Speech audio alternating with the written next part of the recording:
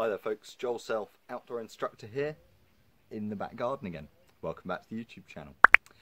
Today's video is a little bit of an odd one. We're going to be talking about hammocks because I put a photo out the other day, in fact yesterday, of me in my hammock in the evening, and somebody asked a really good question, and I've also recently found a funky technique that answers the question, so everything sort of seems to have coincided just at the right time to answer the question, what do you do if you set your hammock up too high? Now I've sort of exaggerated the point here by putting it super high, but that doesn't mean that your hammock has to be at this kind of height for this technique to work. In fact, if it's slightly lower, it may even work a little bit better.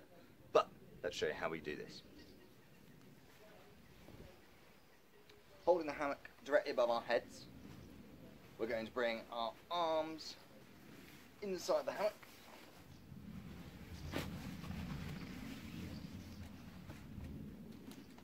Feet up.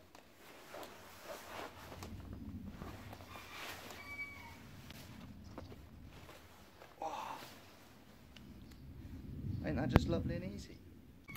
I've been Joel Self, outdoor instructor. Thank you for watching this slightly silly video. Goodbye.